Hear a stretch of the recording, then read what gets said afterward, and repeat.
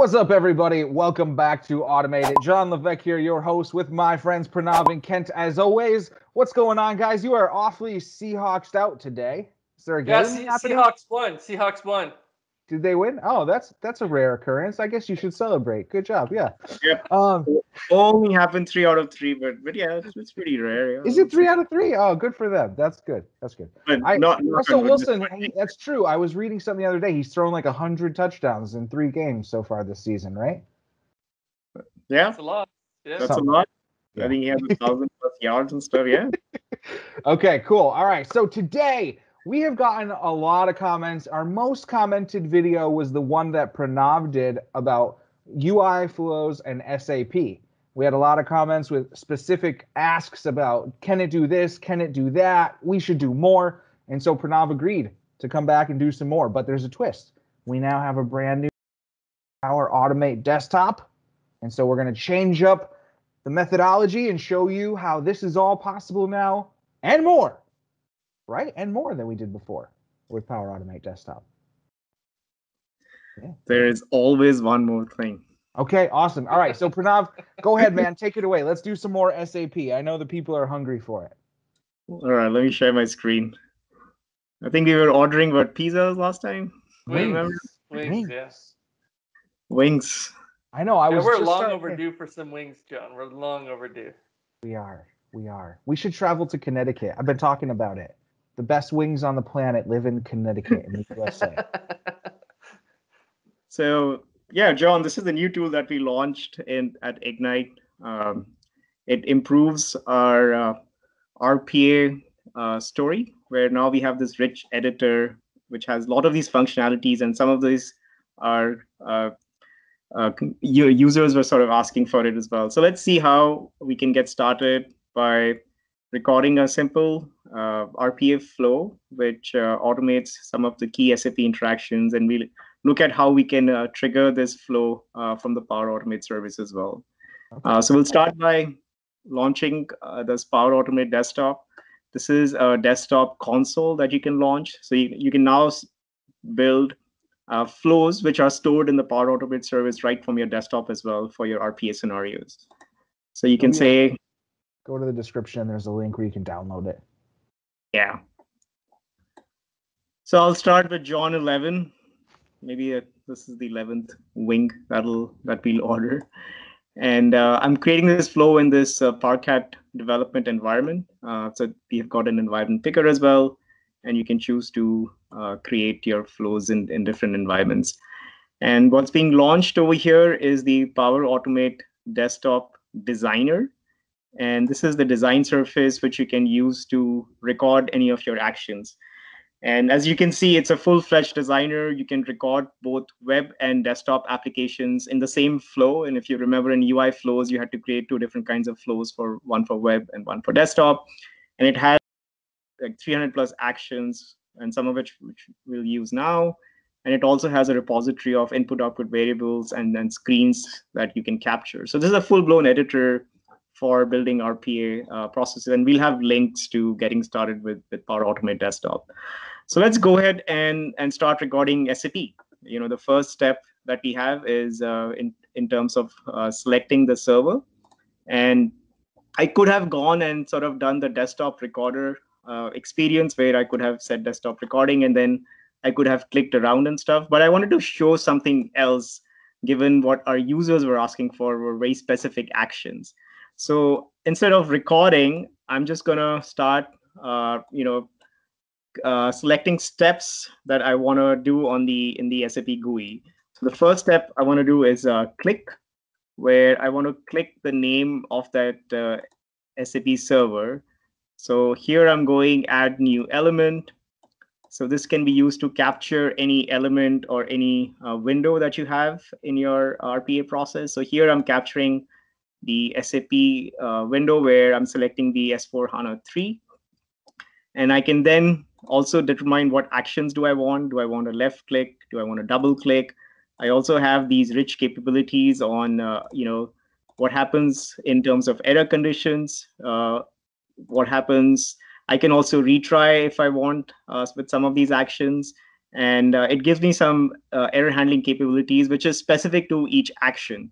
So if I launch a new app and I look at this advanced dialog, it'll have different kind of error handling strategies that I have. So, this sort of gives you a very in-depth control in terms of how to handle errors. So let's save this. So this is the first click action, which is going to launch a new dialog where I can then enter my username and password. And to do that, I'm going to look for an action which lets me populate text field values. And here, I'm going to go to the UI automation form filling. As you can see, it has a lot of these interactions. Once you get a text value, you can also perform certain operations on it. I'm going to go ahead and populate these text values. So the first text that I want to populate is the username. And I can say done. I can specify the username over here.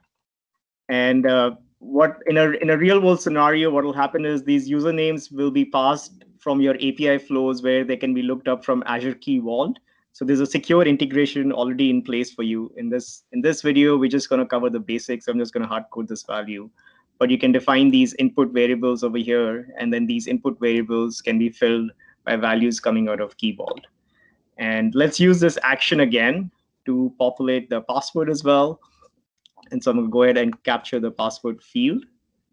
And I'm going to click done. And I'm going to enter my super secret password, which is very safe. And then what I can do is we also have a lot of keyboard actions. So you can send keys as well. As you know, SAP has a lot of shortcut keys. And instead of doing clicks, you can press enter key. So this can define your enter behavior as well. And so let's go ahead and try running this flow that we've built so far. And now what you're seeing over here is the development process is very iterative, where a few steps. I can go ahead and quickly execute those steps and sort of see what's happening. And in the background, if I wanted to, I could even pause the process. And now it's entered. And so now I've basically logged into SAP over here as well. And now sort of I can go ahead and drive my SAP interactions by either entering the transaction code over here, or I can even run VB script if I wanted to. So I can write VB script that can manipulate the SAP DOM in this case. So for example, I have this VB script which is going to enter a transaction code over here. So let's go ahead and log out. And if you remember, transaction codes in SAP are ways to define different processes that you want to do. So for example, invoice processing, there's a transaction code of Miro. So there are a lot of different business processes that you can mimic by entering the transaction code in SAP. And so what we're showing over here is, there are different ways you can drive the SAP GUI. One is you can record. The other one is you can enter sort of manual actions. Third one is doing some SAP scripting, which allows you to sort of have very rich control over your SAP GUI. And we also have these new constructs where you can wait for a certain event to happen. In this case, you can wait for a time-bound index, or you can wait for a certain window to pop up, or you can wait for a certain window content to happen. So let's say, in a certain window, you want to see whether this window has popped up or not. So in this case, let's say if you want to look for exit value, then you can also sort of do that. And again, you have a very rich experience in terms of what retry logic you want to have, what kind of error handling conditions do you want to have, do you want to timeout, and you can also define variables that then you can inspect later on in your flow as well, or you can define subflows, which is, think of them as the sort of child flows or functions that you can call within your flow as well.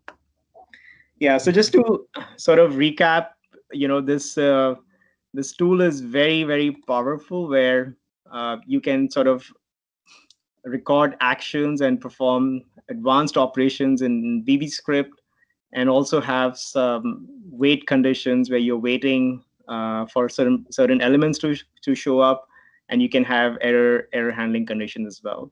And once you save this particular flow, this will get saved up in the Power Automate service. So you can create a flow, for example, which can run on a schedule. In this case, let's say it's running every day. And then you can connect it through the UI flow connector.